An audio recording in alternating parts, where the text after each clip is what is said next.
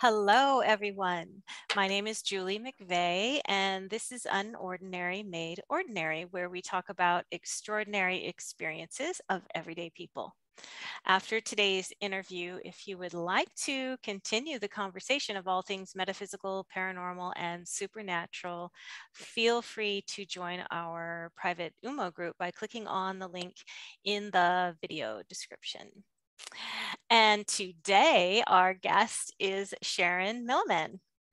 Welcome, Sharon. Thank you. Thank you for having me. I am so thrilled that you are here to share your super fascinating many experiences. But before we get into all of that, would you mind just sharing a little bit about who you are? Well, I was born in Ohio. I now live in West Virginia. I'm married. I have two grown daughters. I have a grown son. I have lots of grandkids and cats, and that's it. Wonderful. That's great. Wow. And I'm kind of curious. I ask this of my guests usually. Did you grow up with a religious background, spiritual background? What would you say as a kid? Well, I was born and raised Catholic, but for me, it was more of a spiritual thing than a religious thing. Because I was seeing things when I was a child that, most kids don't. So I've always said that my life was very paranormal versus normal, not really realizing what that word meant, but yeah. It started when I was a very young child and then just continued and then has still continued. Mm-hmm. So you would see spirits then who had passed on? Actually, yes. I saw one of my brothers who had died as a baby. Oh. And I was only a year old when he died. Oh. And when I was about 4 or 5 years old, he would come and play with me every day. Wow. And I knew who he was. He had told me who he was. He had asked me to call him a different name because my mom was still mourning so heavily the loss. She had lost 2 boys. It was Michael and then Stephen. And so she was just really, really devastated. So he told me, he said, don't call me that. Don't call me Michael, because it would make mom cry and we don't want to do that. Right. I was like, okay. So, but he would come every day and play with me and keep me company. And oh boy, we had fun. We got into all kinds of trouble. And when I got in trouble, he got in trouble. I was like, dude, you're not getting out of this. I don't care. This is kind of amazing. I don't think I've ever heard this before. This is sort of beautiful that your sibling, I think it's beautiful for parents who maybe have lost children, that the sibling can be hanging out with their other siblings, and well, when your child comes to you and tells you that there's someone they're playing with, don't just assume that it's an imaginary friend, because that's not the case. Wow. And that's what I was told my whole life, is you had an imaginary friend named Jonas. And I'm like, no, but you can go ahead and say that if that makes you feel better. Wow, that's amazing. Just even that, but we have much more to talk about and we don't have a whole lot of time. So I would love it if you could just sort of walk us through your first near-death experience and sort of leading up to that, and then through your experience. Okay. We lived in West Virginia and my parents wanted us to learn how to swim. So we went down the street to the Y, and I had a teacher who was kind of gruff, I guess. is how I would put it. I don't know. But he wanted us to dive into the pool this way, head first. Sure. And I watched all the other kids do it, but I had this dread, this just horrible feeling that no, I can't do that. I just can't do it. And he told me, I saw all the other kids do it and they came out okay. And I thought, okay, I could do this. And then when it came to my turn, it was like, I'm not. And he said, well, you will, or I will throw you in. And the next thing I know is he picked me up and he threw me in the water. Oh. And I struggled for just a minute or two. It wasn't very long. It didn't really seem like it. Maybe it was longer. I don't know. But I struggled, and then I just gave up and I sunk to the bottom, and I was laying on the bottom of the 10-foot section of the pool. And it was incredible because I was so warm and cozy and I didn't feel afraid. But what was interesting is that I could see and hear everything that was going on outside of the pool, around the pool. I saw my mom. She was in the balcony on the 3-foot section of the pool, clear on the other side. And she was hanging over the balcony and she was screaming. And I could see the horror on her face. And it looked like she was just right above me. And I heard the lifeguard in the 3-foot section with the little babies. And I heard her scream the man's name. And she said, go in and get her. Then all of a sudden I can see him standing on the side of the pool and his face looked like it was right here. And he was just frozen. I mean, eyes big, mouth hanging open, just frozen. He couldn't move. And all the while, all of this noise and people screaming and kids screaming and running and all this kind of stuff was going on around the pool. I'm seeing this light. At first, it looked like a light bulb. And I thought to myself, what is a light bulb doing in a pool? That'd be kind of dangerous. But it kept getting bigger and bigger and bigger and bigger and closer. And I don't know if it was coming down to me or I was going up to it. I don't know. I just know that light was, it was white and it was bright, but it didn't hurt my eyes. And I felt this incredible sense of peace and love coming through that light. And you would think that someone who had drowned would be cold, that your body would be cold. I wasn't cold. I was warm and I felt cozy. And it was like I was, I don't know, wrapped in a blanket instead of dead on the bottom of the pool. It was incredible. And then I heard just as that light was about to touch me, I mean, it was just inches from my face, just right there. I heard what sounded like a metal door slam and it echoed. And what was happening, and then I felt this horrific pain. And what was happening was there was a lifeguard about halfway, like he was in the 5-foot section. And he was training the middle-aged children. And he had jumped in and he had got me and he was doing CPR on me. Oh, okay. And so my spirit actually came back in my body. And when it came back in my body, I heard that slamming of the metal door and it echoed. And that was me coming back into my body. So that was the first one. And I was 13 when that happened. I'm guessing that you had no idea what happened to you. Like, absolutely. Oh, hey, Mom, I had a near-death experience. No. Well, we never talked about it, ever. We never spoke of that day at all. We never, ever. Of course, I never went back. And I don't, if water gets in my face, it's like I cannot breathe. So it's like PTSD. Exactly. It's terrible. That's just so, what a horrible experience. But I mean, it's very interesting that, your memories of all the peace and the warmth and the, Yeah, that part was really, I wish that someone would have been able to talk to me about what had happened. Yes.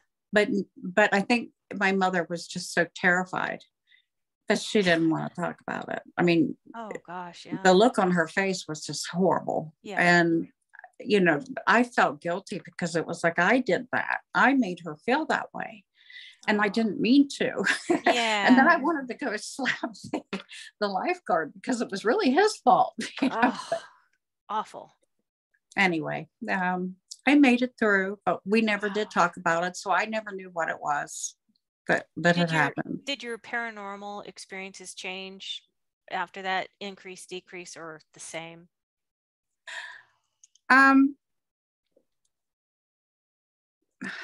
That's kind of hard to say because there have been times in my life when I have opened the door and when I've shut the door. Okay. And depending on what's happening in my life. Sure. Yep. So it's kind of hard for me to say clear back then. I can't. Yes. It seemed like it would stay the same, but I was so used to that stuff that I didn't even know back then that what I was experiencing was paranormal. Right. To me, it was just normal. Yeah. Wow. Did you have siblings? You did have siblings? I have 3 living sisters and 2 brothers who have passed. The siblings, did you ever have a chance to ask them? Did they have paranormal experiences growing up, or clairvoyance, or any of these things? They're not. No, they're not really into talking about that kind of stuff with me. Oh, wow. Okay. No, actually, they teased me a lot when I was a little girl, said that I was adopted. I wasn't normal. I wasn't part of the family. Wow. Okay. But they were teasing me. I mean, I know that they were. Yes. But I think I was different in that way. Okay. So, gosh, now walk us through the next. This is just amazing. You've had so many of these experiences. So when did the next one happen? Well, it happened in 2005. But what was interesting that happened before that was that every other year until 2005, I got hit by lightning. So I had 4 lightning strikes. Twice was ball lightning and twice was a lightning bolt. Okay. So it was every other year. And then in 2005 was the 4th lightning strike, and that's what killed me. Oh, 2005. Okay. Now, do you live in an area where there's a lot of lightning? No, we live in a valley. I mean, we live in a valley, and the mountains are all around us. I mean, we do get storms and we do get lightning, but I know that there's a meaning for the 4 lightning strikes. There is some meaning, but I'm still searching for the teacher to come. So to explain a lot of these things to me. I like to say it's that because God was trying to talk to me and I wasn't listening, so he yanked up the volume each time until I was actually dead standing in front of him and I had no choice but to shut my mouth and listen. But I don't know if that's really the case. I know that there's there is a reason why. Interesting. The 4 strikes, and then maybe it did raise your frequency a little bit more every time. I don't know. Okay, so 2005. I was sitting outside talking on a cordless phone. It had started to rain, and I was sitting on the back concrete steps, and there was this roof over top of me, and I thought I would be okay. So I continued talking, and then I heard this rumbling of thunder in the distance.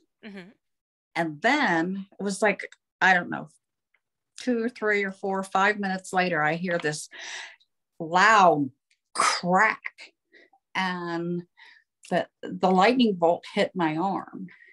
And so there was no thunder before that particular lightning strike, or if there was, it was simultaneous to me being hit. And that was a question that's been asked me a lot. Mm-hmm. And when you hear thunder, you count to 10 and then there's the strike. Well, I'm sorry, if the lightning is right there on top of you, you're not going to be able to count to 10 before. Yeah. So that lightning hit my right arm, and then it went through my body and traveled underneath the house, and it hit the transformer that was in front of our house. He totally blew it up. So when that lightning bolt hit my arm, well, it left claw marks on the concrete steps where I was sitting, and the phone was like clear across the yard, charred, smoking. Wow. Black. Yep.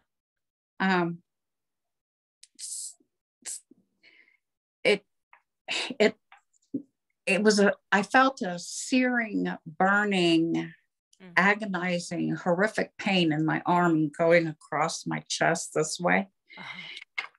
And then I just came right up out of my body, just peeled right up out of me like peeling a banana. And then I went into my house. I had no idea I was dead. I knew I was hit by lightning, but I didn't know I was dead. Okay. And I got up, out of myself, and there I am laying dead in the grass. But I could see that, but I'm walking up the stairs or floating or whatever, but it felt like I was gliding gliding. Yeah. And I go into the back door, and I'm standing in my kitchen, and I'm looking at everything, and it has this burnt gold look to it. And so I look at my curtains, and they were not my curtains.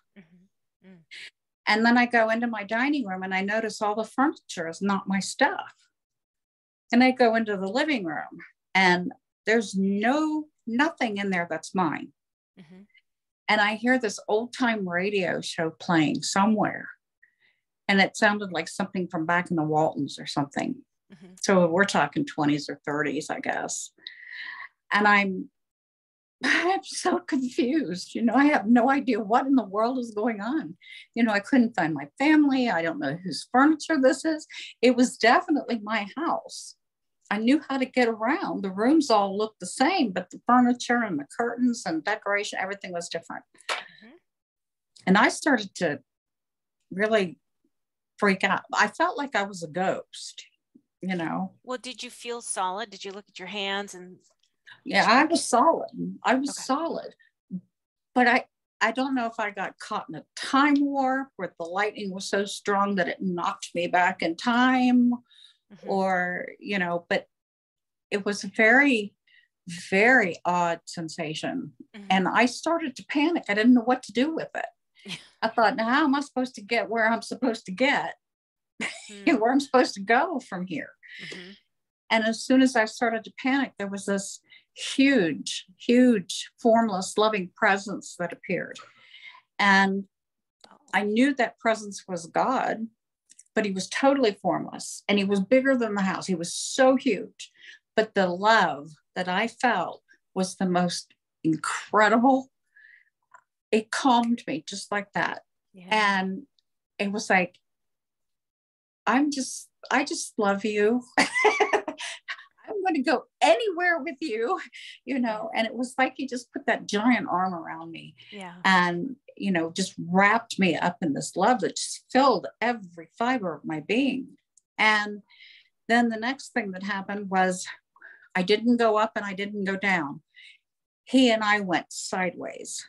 Okay. And we went at an incredibly fast speed through these pink and gold clouds. And they were breathtaking, but it was like over in a second. And then we're at the entrance of this garden. And so I'm standing in this garden, and the sky is blue, and the air is like 75 degrees, no humidity, birds, flowers, it was magnificent. And then we moved a little bit further into the garden, and I could see everything without even turning my head. I could see. My senses were so heightened and so aware. And it was like I 360 degrees without turning my head, but I could see very minute details from very far away. And there were these two young men that stepped forward and they greeted me. And they were my two brothers who had died when they were babies. And it was incredible because it was like, oh my God, I know you. And it was like this wonderful family reunion. And I kept telling them, I mean, they had this real long, shaggy, curly, they looked like surfer dudes is what they did. That long curly hair with this color running through it, Yep. And they were glowing like they'd been on the beach all day long. And they were wearing these like lounge, beach type pants and an open shirt. But they wanted me to see the weave pattern of this. It was an expensive linen of some sort. Oh, okay. That the clothing was made out of. And they wanted me to see the pattern because it meant something, which I learned later what it meant. But so it was like taking a piece right here and they took it and stuck it right up like this in front of my face so I could see the weave pattern. It was a herringbone weave pattern. And I thought, well, that's very interesting. Okay, let's get on with this. I had no idea what it meant. So we walked further into the garden and that loving presence was with me. And the two of them, I had one on this side and one on this side, and they actually had to tell me I died because I didn't know at that point. I didn't know. And when they told me, I was like, oh, okay, I can do this. If this is what death is, I can do this. So then it was time for my life review. And there was a whole bunch of other people that came around. And so it was my two brothers on either side and this huge loving presence that stood stories and stories tall behind me. And then all these other people, and they were from all different time periods. And I knew them, but I didn't know where I knew them from. So I don't know if they were relatives or I don't know who they were.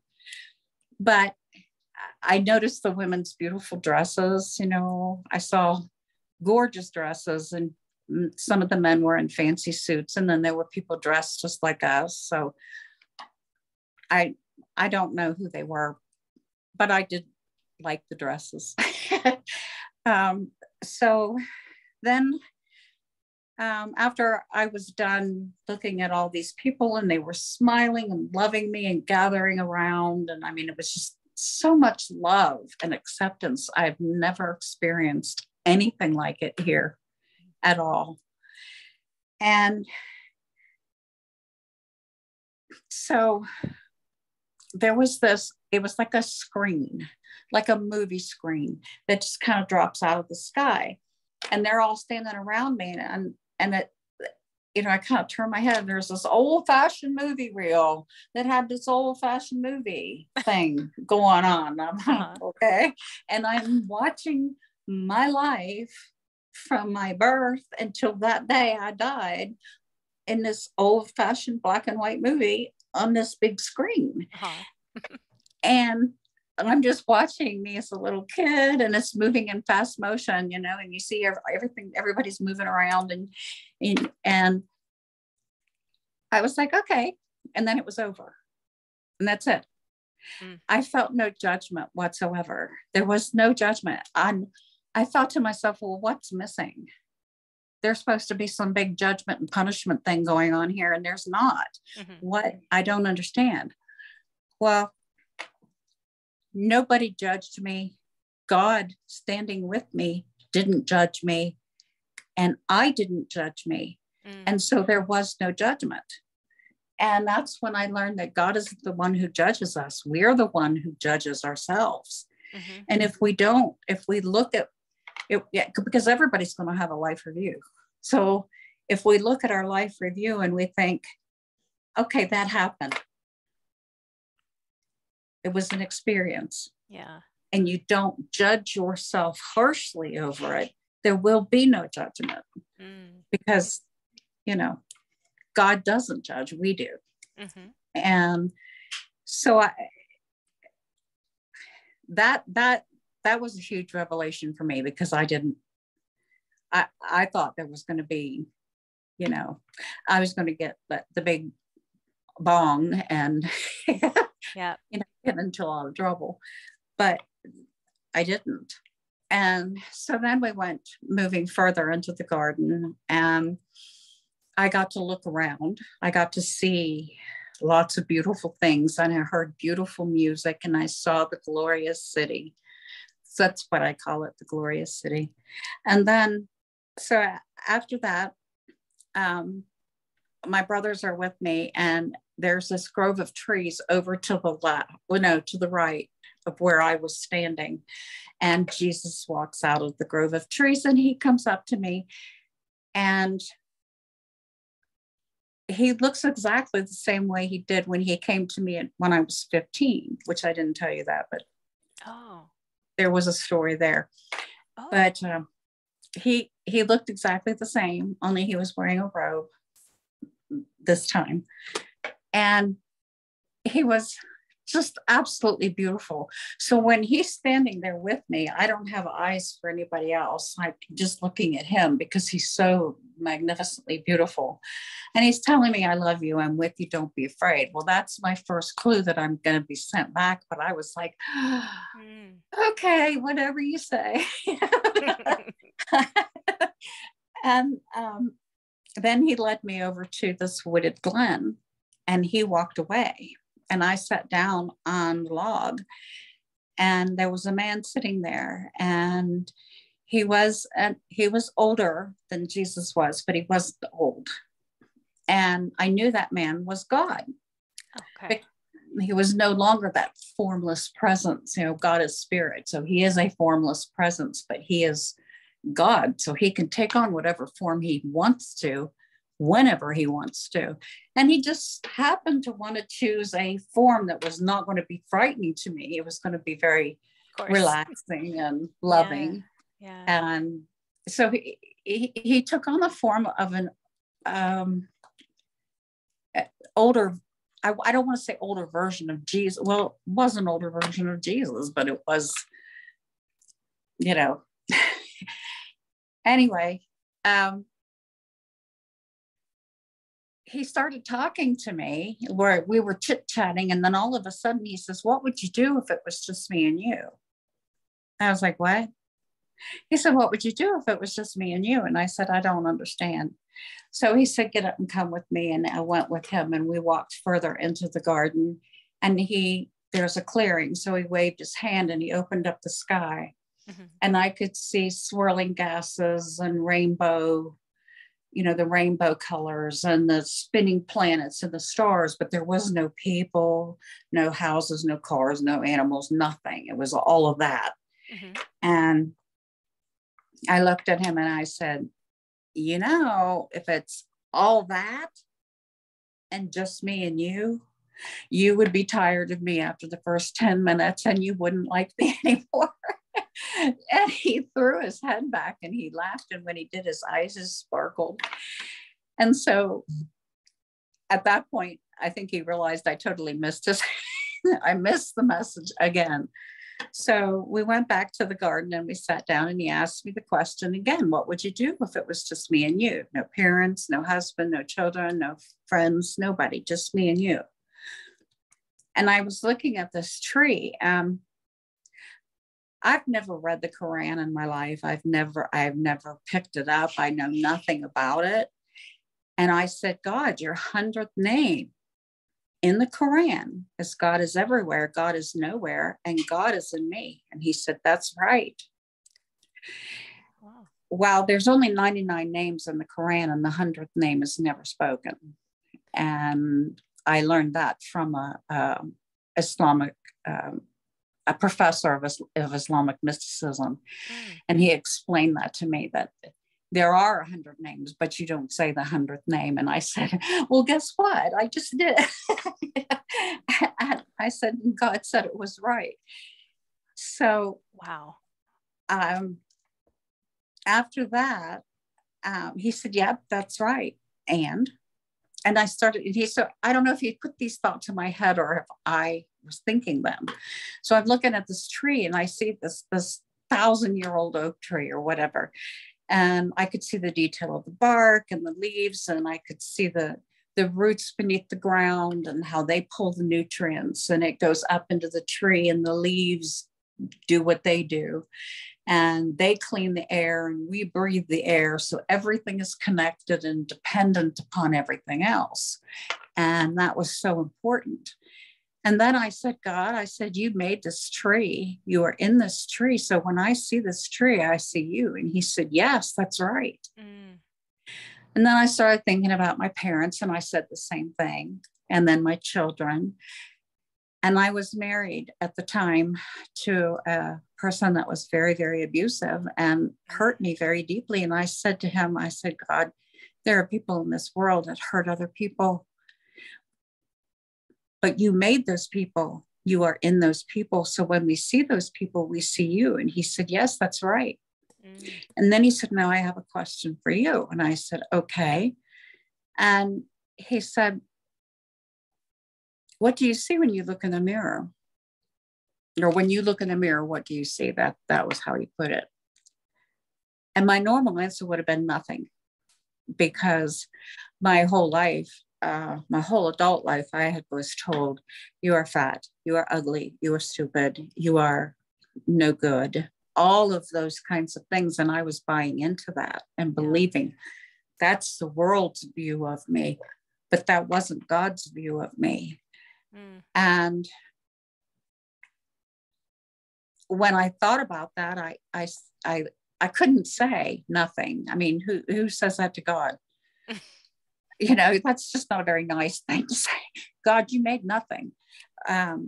So I said, well, you made me, you're in me. So when I look in the mirror, I see you. And he said, yes, that's right. And he was so happy.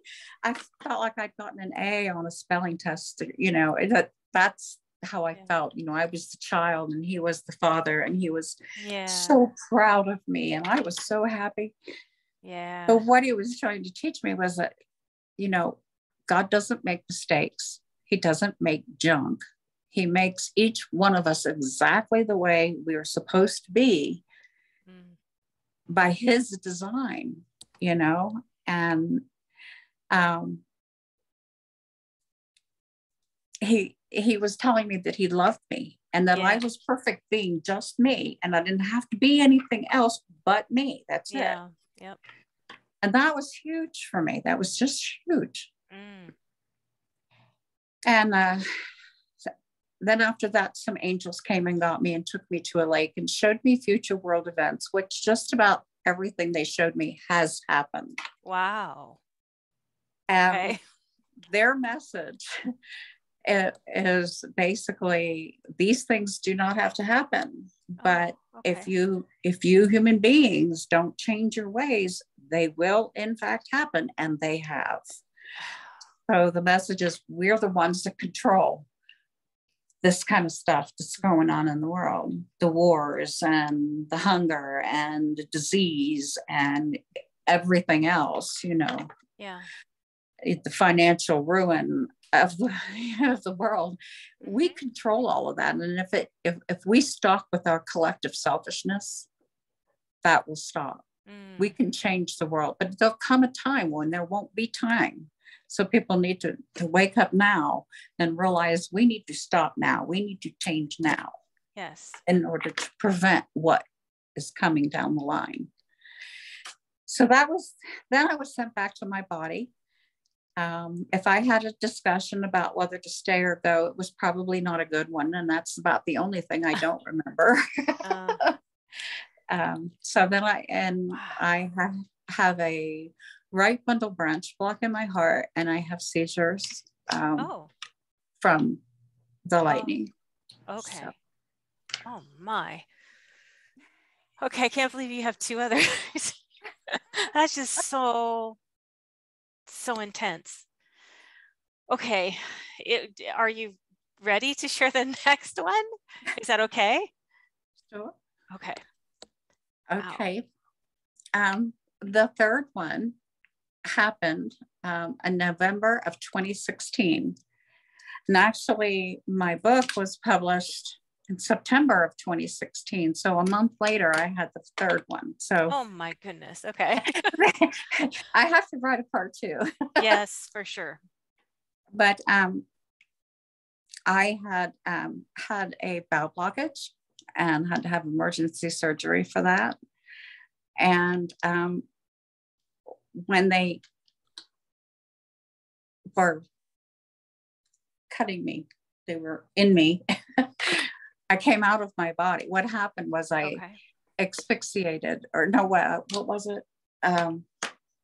It was the breathing tube. I aspirated. That's the word. I aspirated on the breathing tube. Okay. And I came out of my body and I saw what they were doing. And they had blue hats on and they had blue gloves on and they had their hands inside of me and there was blood on the gloves. And I thought, okay, this is really disgusting. I'm not watching this. I just don't know. So I went up in the corner of the room, way up in the corner. And I'm sitting up in the corner, but I could still see. Yeah. And I thought, this is ridiculous. Where am I going to go where I can't see what they're doing? When then all of a sudden it was like an upside down whirlpool. It was big at the bottom and it kind of went up this way. Okay. And it was sort of rainbow colored, sparkly.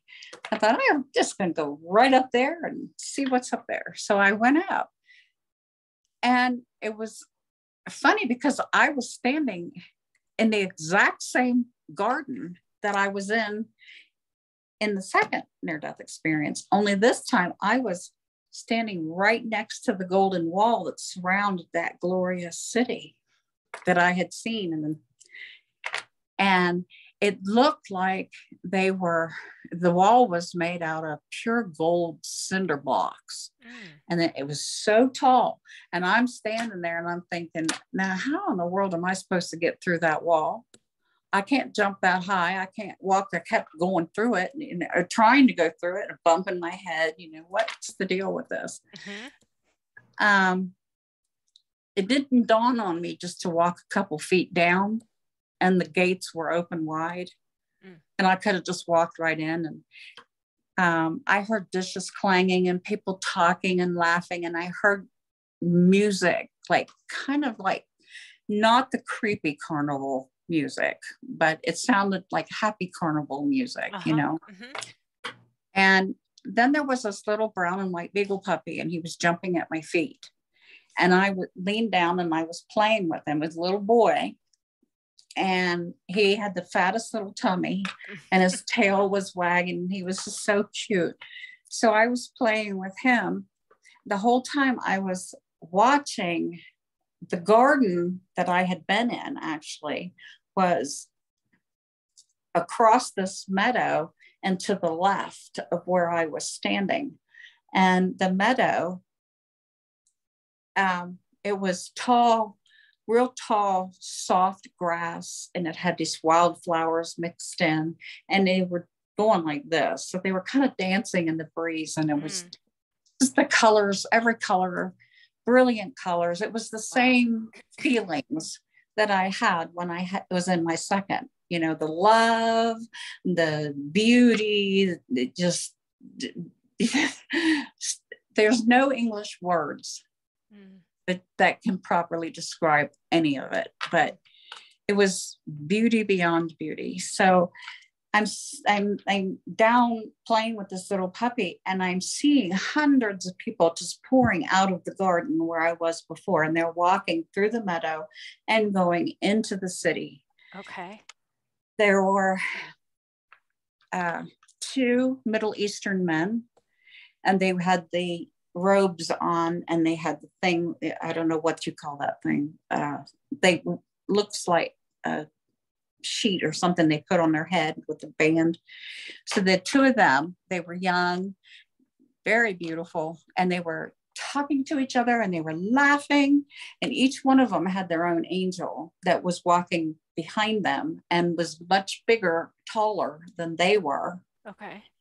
And the angels were white and they had this blue, light powder blue sash like thing. So, and every one of the angels looked exactly the same, but every person had their own angel.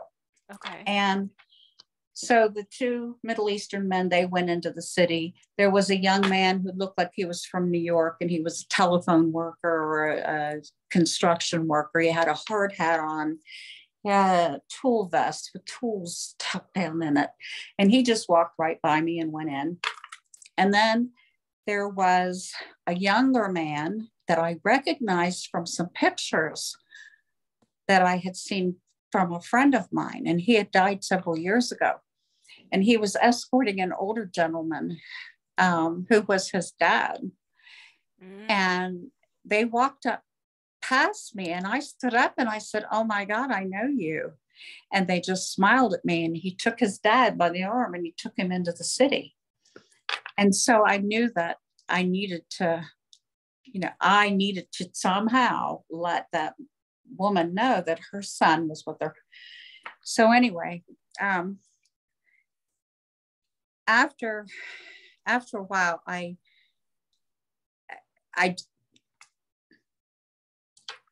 was in recovery. Okay, I did go back to my body, and I was in recovery, and I still had the breathing machine on. I woke up and the nurse took the breathing machine off, and I asked to speak to the anesthesiologist because I was like, okay, I got to find out, can you dream during anesthesia? And he came in and he said, absolutely not. I give you a concoction of medicine that takes you as close to death as you can get. Oh. And then I give you another concoction of medicine to bring you back. And you wouldn't come back if I didn't give that to you. Oh, gee.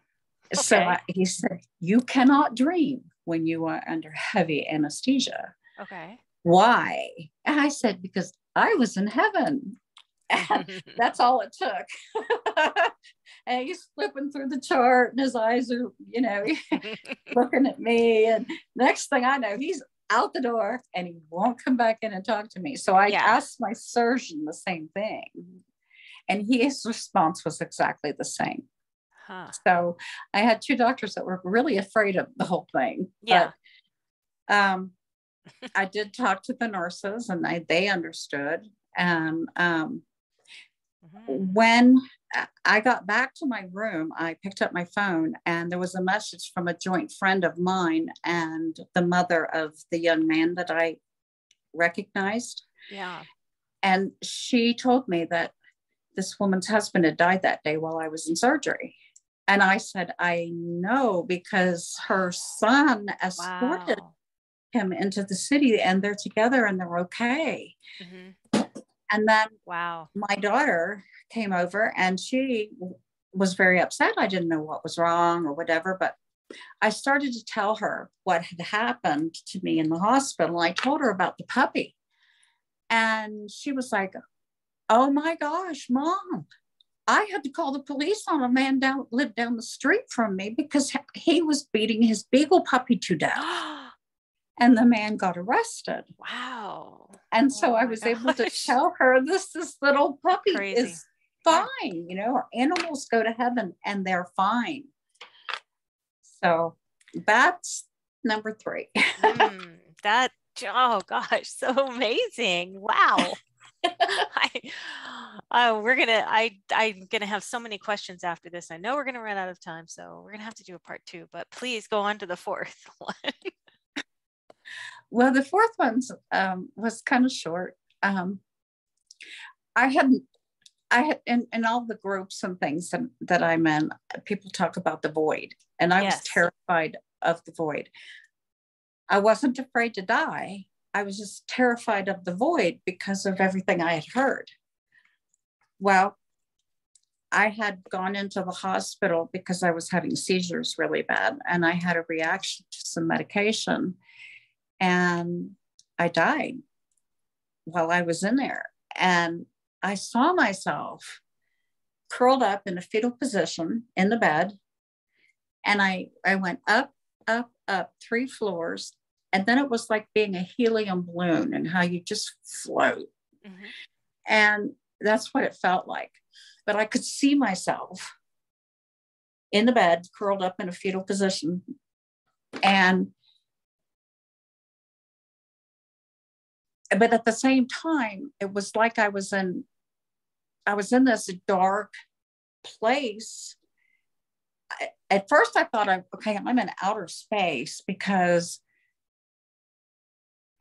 what's up, up, up, something up, up, up. You would think it would be sky or outer space or something. That's where I thought I was, but I was wrapped in this beautiful black velvet blanket, this encasement. And I was, I could see through it, kind of like if you hold fabric up, you can see light through the fabric. Mm-hmm.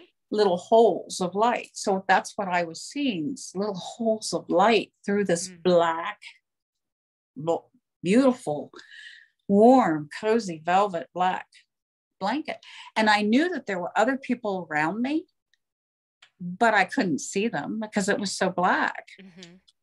And when I looked through the blanket and I saw the little lights, I thought, oh, those are cute. Those are nice. I like those. But I'm going to stay in this blanket. I like the blanket better. And I just felt such love in that blanket. I felt so protected, so cared for, so loved, so content.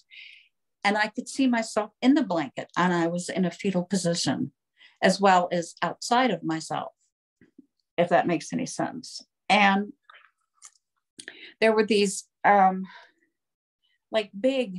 it felt like, now there was a conversation going on about me, and it was either God was talking to my soul or God was talking to someone else about me. I don't know which it was, but it was like, I'm just going to hold you. I'm just going to hold you. Just let me hold you. You need rest. You're tired. I was so tired at that point. I was so depressed. I was ready to go. And he was like, let's not, and I remember these words, let's not make a hasty decision here. And so I was just being held, suspended, and just rest. I heard the words, just rest. Mm-hmm. Let's not make a hasty decision. Let's think about this for a minute. Because if it was left up to me, I'd have been gone.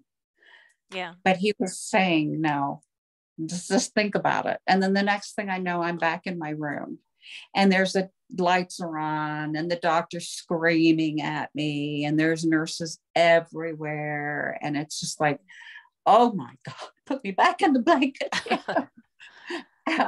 So that was that one. My goodness gracious. So what's your understanding of why so many? Have you come to any conclusions on that? I really don't know. I know that once you've had one, your soul can slip out at any time. It's easier to slip out again and again and again. And honestly, I don't know unless I'm supposed to tell, people the different. I had someone else tell me, I guess she would be considered a professional, but she told me, she said, you're supposed to teach the different stages of death. Okay. The void, the light, the heavenly realm. And that kind of, I don't know. And what I do is I just tell people what happened. Just tell the experience, and people can take what they want from it. I have heard from another NDEer that we have 3 exit points. So options when we plan our lives. She feels we plan our lives to some degree, and we have 3 exit points. So I don't know. It seems like you've already tested a few of your exit points. I'm really a cat in disguise, and I have 9 lives. You've got 9. You've got 9. I'm done. No more. It's just amazing. So what are you doing today? Because you have these kind of gifts. Are you using that in your work? Any of those? Well, yes, but it's not something that I have written books, and I will talk to anybody at any time about anything. So you're very open now. Yeah, yeah, very. And sometimes spirits do show up, and they're just as solid as people. Interesting. Okay. And I don't call them to me. I can't do that. Okay. That's just, so if they show up, do you say, oh, hey, do you have a mother that passed because she's here to say hello? Or does that ever happen? Somehow, and I've never really asked the question, and I probably should someday ask how this works, but I just leave it up to God and the spirit. And it's, if they have something they need to say to someone, I am willing to help with that. But they have to set up the meeting. And it never fails. It never fails that a spirit will show up, let me know that they're around. They got something to say. Yeah. And then I back off. Like, okay, you go to God. You guys work it out. Don't tell me how. I don't need to know how. You do what you do. And then the living person can get a hold of me somehow. And it never fails. Somebody will call me on Facebook, or they'll text me, or they'll call my home. Oh.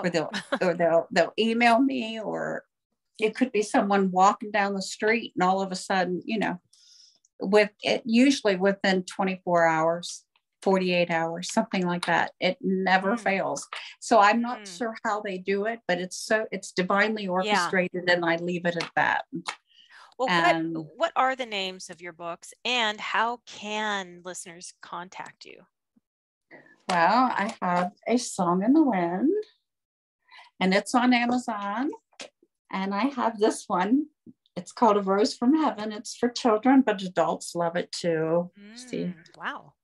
Beautiful. And I am these are on Amazon. You can get a hold of me on Facebook. I have a WordPress, email address I can give you, and you can put it on there. Yes, I will put these in the video description for sure. And like I said, I will talk to anybody about anything that they want to talk about. And let's see, working on the Gray Eagle story, which is a very huge part of my second near-death experience. And when I told you before we even talked that the NDE is the doorway that opens you up to spiritual things. And well, he was huge, a huge part of my life for many years. But he was a spirit. And come to find out that he was a real living person. And I have the whole story about that. And so I'm working on that. Yeah, he was actually the brother-in-law of Sitting Bull. And he is buried at Standing Rock. And he died June 13th, 1935. And my mother was born in July of 1935. And when my mom saw a picture of him, she held it in her hands, and she says, I recognize this man. And I'm like, really? How? And she said, because he was by my bedside at the hospital the day you were born. And so there's a whole big story there. So much more to discuss, Sharon. My goodness gracious.